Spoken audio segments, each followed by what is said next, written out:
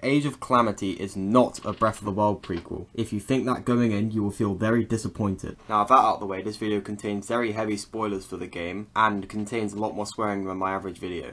With that out of the way, let's get into it. Hyrule Warriors is finally out, the game we've been waiting for months. We're gonna learn what happened in the Calamity, we're gonna have some fun, beat 'em up, it's shit. It's shit, it's really shit. I don't even think the gameplay can carry this one.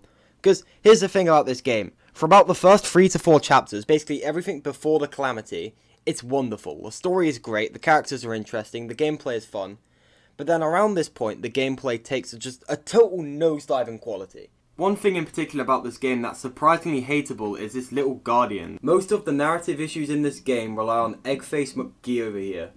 Let me give you an example of what I'm talking about here. You have this one really awesome team of Link and Rivali, where Rivali's like, fuck you, Link, you a weak little bitch, I hate you.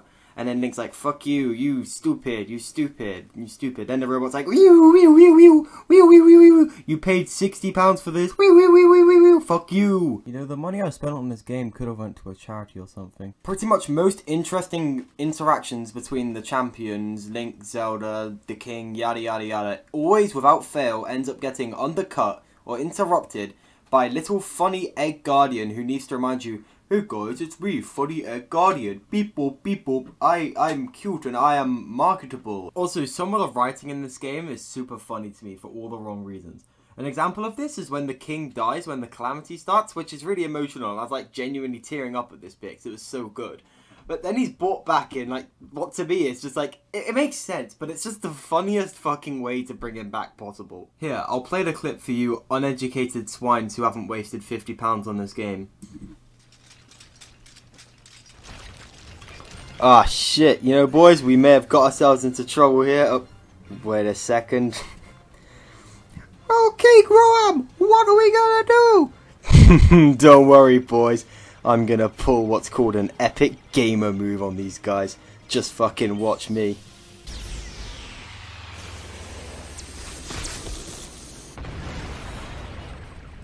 Fucking unlucky, mate. Cry about it.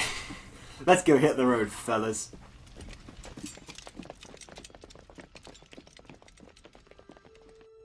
And that's how I cheated Death Zelda. A lot of the stuff relating to Zelda and the King in this game is just so unbelievably, like, laughably dumb to me.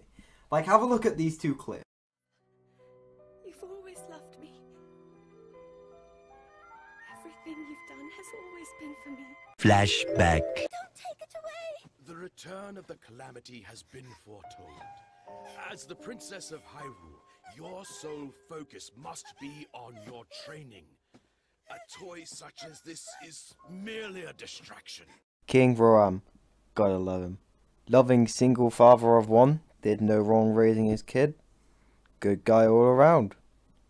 Would love to get drinks with him sometime. Now here's the thing, I have no problem with Ram being a shitty parent. He always was, to a degree, in Breath of the Wild, and he always will be. But the problem is that he apologises for that, and then Zelda's like, no, you were good, you cared for me, and whatever.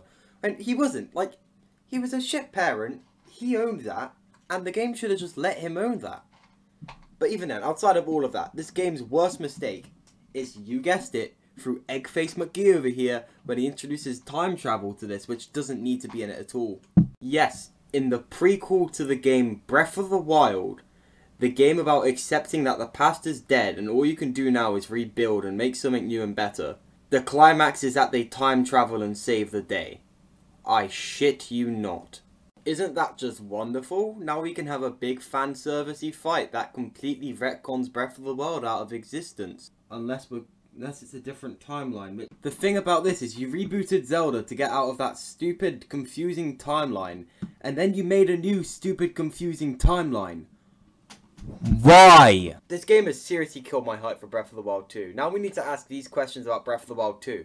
Will it live up to whatever promises it makes? What timeline will it be in? Will it even follow up on Breath of the Wild? Will it be good? I mean, I sure hope it's good. We've been waiting for almost 1.5 years for it. Now, beforehand, I would have went into Breath of the Wild 2 thinking, of course it's going to be good. It's a sequel to Breath of the Wild. That's like the best game of all time. But now the 2 games associated with that name, one of them is a masterpiece, and one of them is a pile of dog shit. But hey, what do I know? I'm the guy who ironically likes Ninjago Season 11, which is cringe and bad. Don't you forget it. What do you think? Do you think I'm being too harsh on this game? Let me know. Please, God, let me know. Please help me like this game.